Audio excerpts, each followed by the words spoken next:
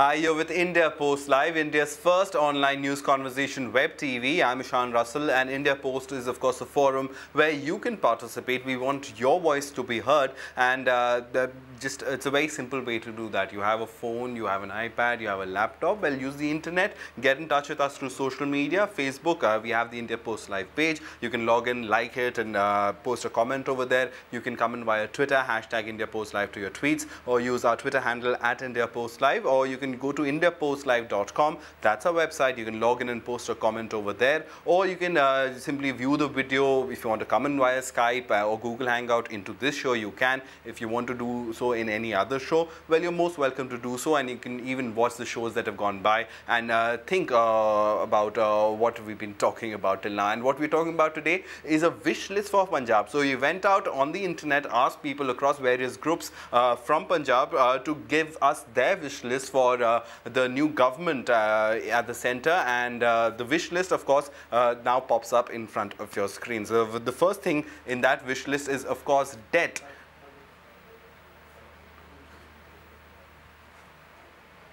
So they want a bailout package from the central progressive debt that has crossed 1 lakh crore mark, revive small scale industries in Punjab, increase quota in of coal for power plants and steel industry. Modi should keep the Hindu hardliners at bay. What's his agenda for minorities, and end of the drug menace. So that basically sums up the wish list, broad wish list. We'll be taking these points one by one. We have veteran journalist Anita Katyal with us. She used to be with the Tribune as well and has covered Punjab extensively. Anita, what do you make of this wish list? A lot of economic focus as far as Punjab is concerned. Yeah, there is definitely an economic focus, but you know, before we start, I just wanted to make one point, that all this time the Akali government has been complaining about the fact that there is not they don't have a friendly government at the centre, so that's why they have been discriminated against. And that's one of the issues they raised even during the campaign, because they had such huge anti-incumbency against it. So they were kind of putting a lot of blame on the centre, that a lot of the projects were not cleared and they were not getting the kind of financial assistance they wanted. Even I remember Naresh Gujral, when he came on your show, spoke even about the drug menace, when he said, you know, because the BSF and all is with the centre and there was, you know, lack of coordination and so on and so forth. So the first thing, they now cannot complain. They have a friendly government at the centre. In fact, they are part of the government. Yeah, they have a minister there. So that's one thing they will be hoping and wishing, that now that they are part of the government at the centre, whatever demands or wishes that they have would be fulfilled. And among them, I think the most important or the most pressing one is definitely the debt burden. I mean, they've run up a huge debt burden of 1 lakh crore, and they would be looking out for a bailout package, which they hope will kind of help them, because don't forget, they are now looking at the next assembly election. You know, so they need something, because this election has come out, has kind of sent alarm bells ringing, you know, in the government over there, that if this continues like this, the Akali, you know, popularity is going to slide even more. So they need to kind of do some quick damage control, and they need to get some benefits from the government, whether it's you know, financial or in whatever form, but they definitely need something, and this is certainly on top of the list. All right, let's get in voices from Punjab. Gurpreet Barar joins us. Gurpreet, thanks very much for coming in. Your wish list for Modi Sarkar. Well, thank you, Sat Sri Akal. I think we need to provide better healthcare as well. Better healthcare and infrastructure should be added to the wish list. Without having a good healthcare, we can't achieve it. The cancer rate is so high in Punjab, and hospitals, basic healthcare amenities, we are unable to provide them to the general masses. So I would recommend that centre should put in a lot of weight on opening new hospitals, at least one major hospital in a 50-mile radius or 50-kilometer radius, so that if there is an emergency, people have access to good health care immediately. That is one of the main things on my wish list. And number two, we don't have a good infrastructure to support people of Punjab or industry of Punjab. We don't have any major airport in the state. Punjab is very well connected internationally, and we should attract the global investors to the state. For that, we should have direct access to the state. There should be a major state-of-the-art international airport between Ludhiana and Jalandhar, which are the main economic capitals of the state. So that would help. Right, interesting points you make over there, all the way from Phoenix, Arizona in the United States. Thanks very much for coming in, Gurpreet. But healthcare, and it was a very interesting story, Anita, because during the Rajasthan elections, people were telling me that people from Punjab, because Rajasthan had a free health scheme, they would go all the way to Rajasthan to get treatment done because Punjab did not have adequate health facilities. In fact, the train was called the cancer train, if I remember right, especially the area, Bathinda, area around Bathinda. That where the most of the cases are from on that part of Punjab. And because the healthcare facilities were so poor, they had to go, like you said, they had to go across to Rajasthan. And that's where those train loads used to go, and that's why it was called the cancer train.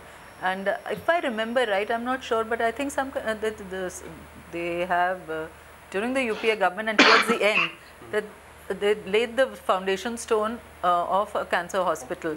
But you'll have to check that out, you know. I'm not clear. Whether it's the foundation stone, whether the hospital was opened, I'm not sure.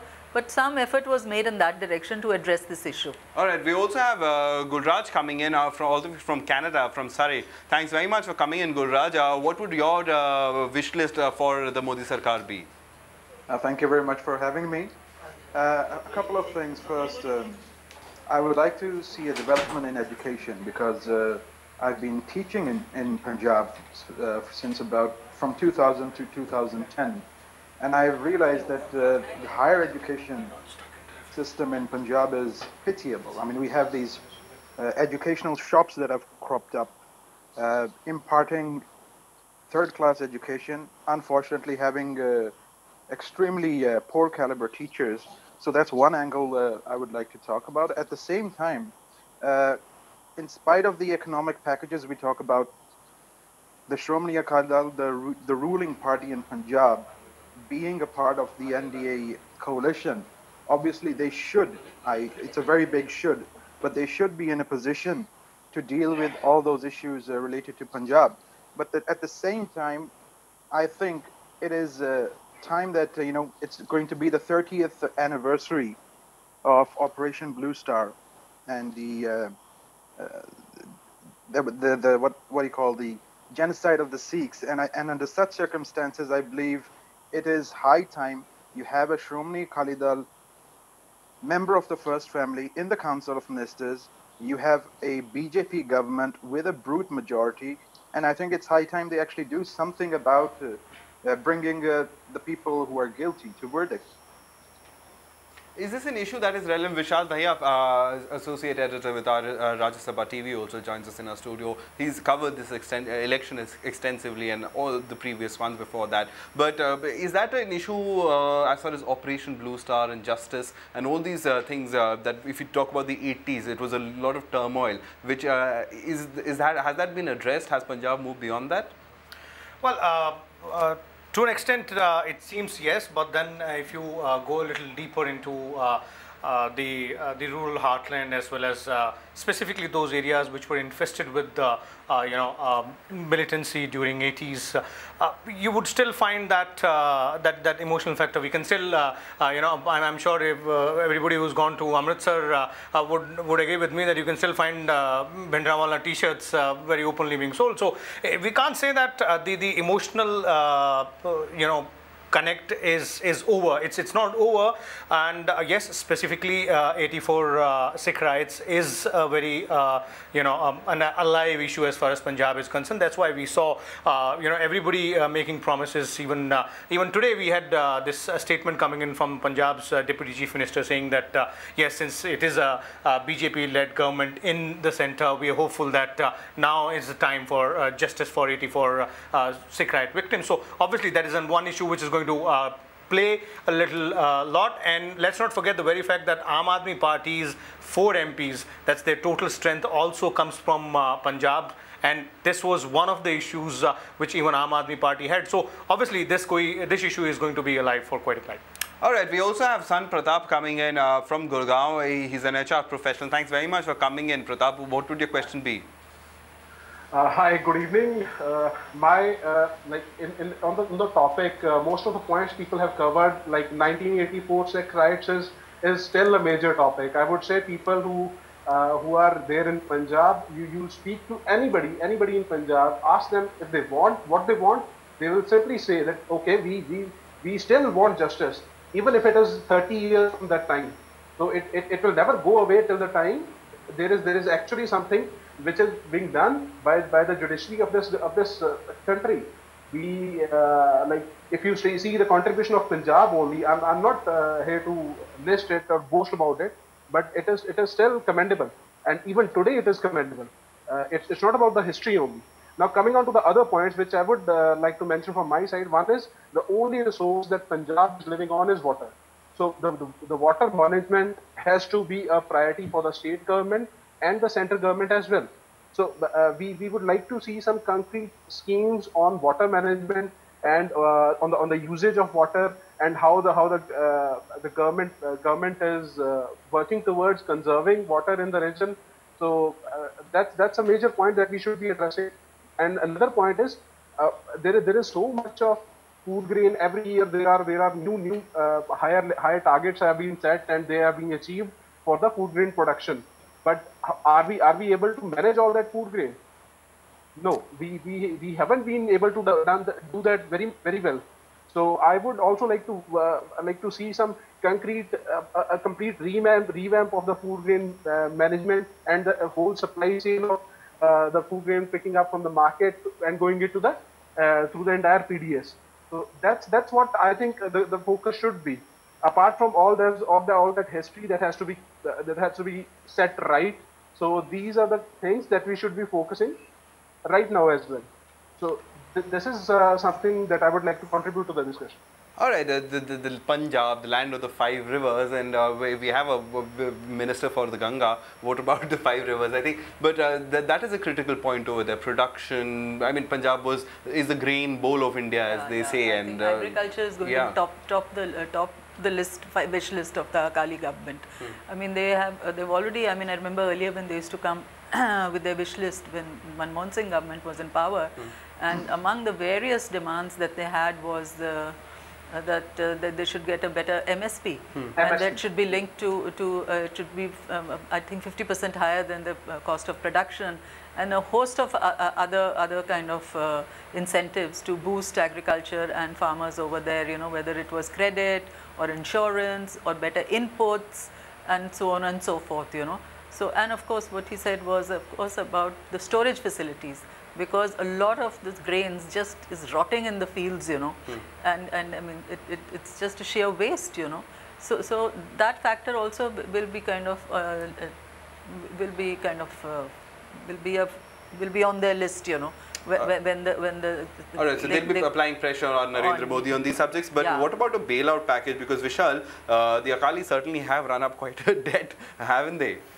Well, they have, and if you look at the finances of the Punjab government, the last we heard that these guys were mortgaging their buildings to go ahead and pay the salaries. So obviously that was a very, I would say a scary point for any government's, finances. But then given the fact that they are a partner in this government, I don't think that the Punjab government will have a lot of problem getting finances from the central government. The problem, the solution rather to a major problem which they should focus on is getting their financial mathematics right in the state to ensure that they get out of this debt somehow or the other. Because let's not forget that 2.5 years down the line, this sad BJP government in Punjab will also face the assembly elections. But people do know about this debt. It's not an issue that the people are not aware of, that how much their debt the government is under. And I mean, mean, people from Punjab have told me that the Akali spent it all even before they went into the previous election, the assembly election. Well, yes, people are aware, but then, of course, the government incurring so much debt is not that a sentimental or emotional issue in Punjab, because there are several other issues. One which we were talking about, better facilities, better MSP. Another very important thing is we've seen in Punjab, we've seen farmers experimenting now. They're not even contained to the traditional crops. They're moving into cash crops, be it fruits, vegetables. We see a lot many farmers taking initiatives. So obviously the state government will have to go ahead and ensure that they get some or the other incentive from the center to sort of propagate or further those interests which farmers have. We've seen a lot of interesting entrepreneur ideas from the farmers of Punjab. All right. Yes, you wanted to come in. Go ahead. Mohit, go ahead. Good evening, everyone.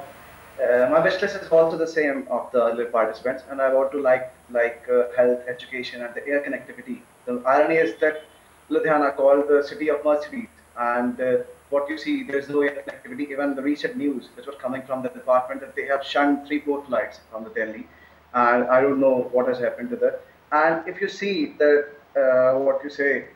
the commerciality of our city, that it's a textile industry, another one Tirupur investment wall. So you see the radius covered by the Ludhiana in covering that industry is too large, and air connectivity is a major issue which should be given. And apart from this is a power surplus, as you discussed, you briefed earlier while you began, that we're more dependent on the coal reserves. Even we're more dependent on Paname, and the recent announcement of the Paname was that they are charging a ₹100 per ton for extra, for the for conveyance extra that you have to deliver the goods. And I would share a fact with you that if we would have produced the electricity, that would have cost us 1,300 crores. And if now we are buying, it would cost us 2,000 crores, because most of the power plants are being shut due to the reason that the non-availability of coal. Now the question is whether we have to think that we need to go beyond the coal, we need to go beyond the thermal plants, or we should think of some other alternatives of the power production as well. So the major chunk, 700 crore rupees, are going just because we're not able to produce this much of energy, and we're just buying from other agencies. So that's the issue, I think. Yeah, and for the land of Punjab, the land of the 5 rivers, producing energy shouldn't be that much of a problem. Where have the Akalis gone wrong? Or has it been progressive governments, Vishal?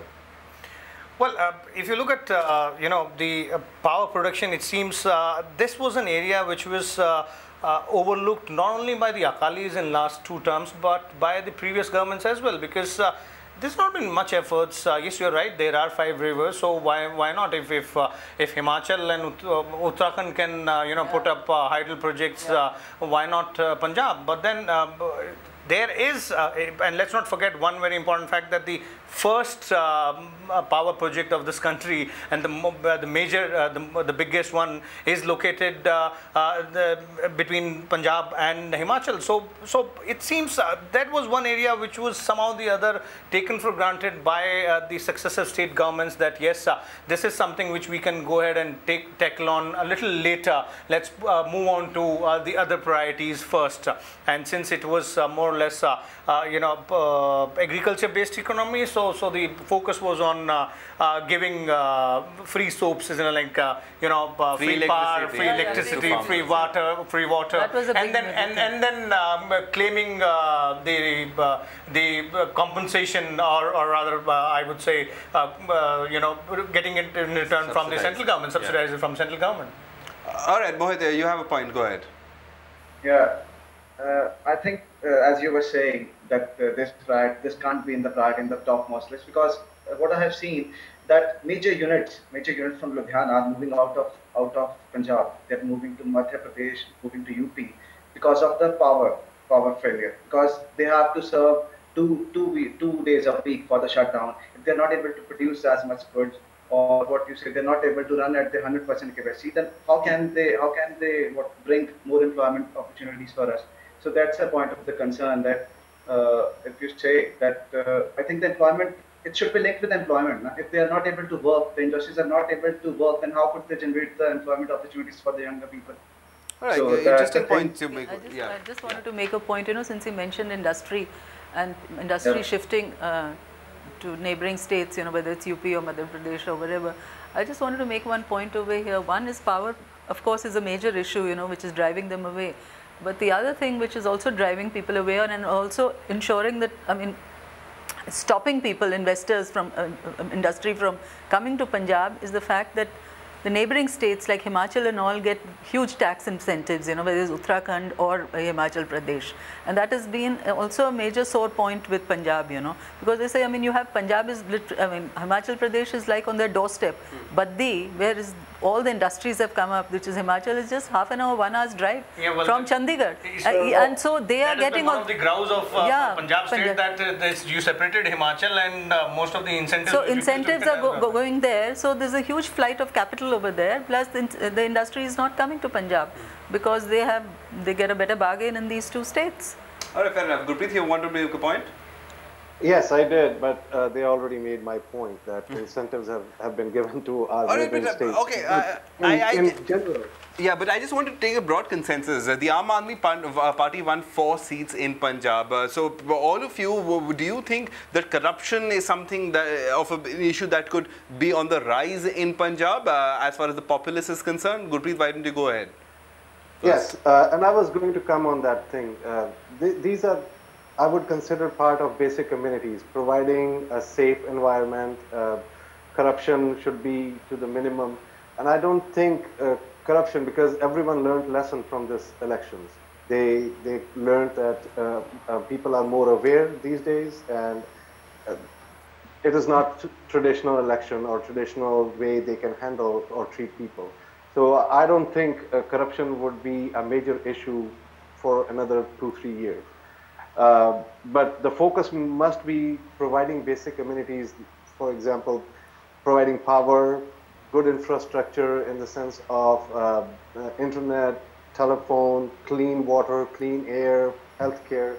These kind of things should be on the priority #1 for the current government. All right, but the other priority that, and the final one that I want to talk about is the drug menace. Punjab has a major problem. It finally got some light in this election. It's been going on for many years and it was really brushed under the carpet. But thankfully in this election we talked about it. Will any action be taken about it, Anita? Well, I think they will be compelled to do something about it, because they must have realized, the government, the state government must have realized in this election that they lost Amritsar because, that was a major factor in that election. So, they cannot afford to shut their eyes to it any longer, and like my colleague also said, that they have an election coming up, and it's a major problem. This youth is there's unemployment, and because there's unemployment, they are taking to drugs, and drugs are freely available, and there's collusion between, with the law, legal, police, and so on and so forth. So it's a widespread thing, and you need to really crack down on it. And there are a lot of powerful people involved, so you have to take very stern action. Go ahead, Gulzar. Do you want to make a point about the same? I migrated to Canada in September 2010, and the last time I actually went to India was in February 2013. So it was only after about 2.5 years. And in these 2.5 years, a major thing that I actually realized was that the abundance of drugs such as heroin and smack. Maybe I was living in a fool's paradise earlier, but the fact is that the availability of such drugs, especially at the village level, is so easy. It's literally shocking. What I'm trying to say is that when people start making fun of such issues, and in fact associate certain drugs with certain cabinet ministers' name, when such things come up, obviously it means that there is something seriously wrong. There seems to be a collusion. We know that there was a collusion of politicians, as well as a nexus between criminals and politicians, but a nexus between politicians, criminals, police officers, as well as the drug peddlers. It's a very dangerous kind of a nexus, and it needs a political will. As long as the government is willing to do something about it, only then can there be a change. Now, what we're actually seeing is it's more of a cosmetic effect, trying to arrest the low-level drug peddlers. I mean, it's the kingpins you need to arrest, and I think that is where the challenge lays. But is it too late in the day, just Vishal? to Is it add too late to in the that- day? Most of your rural youth, according to the surveys that came out during this election, are addicted to drugs, and that is a major problem. It's not just in urban centers that you have unemployment; it's across the board. It is indeed. It is too late, but then better late than never. It's like if you don't start doing it now, then whatever is left of Punjab's youth will be sort of decimated forever. Because as my friend was saying, he's perfectly right. It's available in villages, just like I would say, if you remember during our childhood, we used to go to small shops and we could buy small toffees for 10 paisas, 20 paisas, 25 paisa. The very fact is that this doesn't come for 20, 25 paisa, but then it is easily, readily available in all forms, and it's not possible. Such a deep penetration is not at all possible if the authorities are not involved. That clearly means that the authorities are involved. Now, this will be a very big, major challenge for the BJP government at the center. It's an NDA government, but it's led by BJP. Now, if you look at the political angle to it, then Shiromani Akali Dal doesn't need BJP to run their government in Punjab. They have the majority on their own, but they have a very old alliance. It's one of the oldest allies of the BJP. The same is the case at the center as well. BJP doesn't need Shiromani Akali Dal to run its government in the center, but then since it's a very old alliance, we will have to see whether or not those who are running the government at the center would consider ruffling the feathers a little, on the wrong side, if at all that serves the purpose of controlling this particular problem. All right, interesting point he makes over there, that both are not dependent on each other. I like to put that question across as a final word to Sant Pratap and all our guests on Skype. Sant Pratap, why don't you go ahead first? Do you think the Akalis would take on the BJP as far as getting the demands met? Just to add to one point regarding the drug menace, like there's a case of Mr. Jagdish Bhola going on. He actually named a cabinet minister of Punjab government, but there has been no headway after that. There is no ongoing inquiry following it up. So that's adding to it. But on my concluding take, I would say there are issues related to governance, related to basic education, healthcare facilities, and then the resources that has to be managed for Punjab.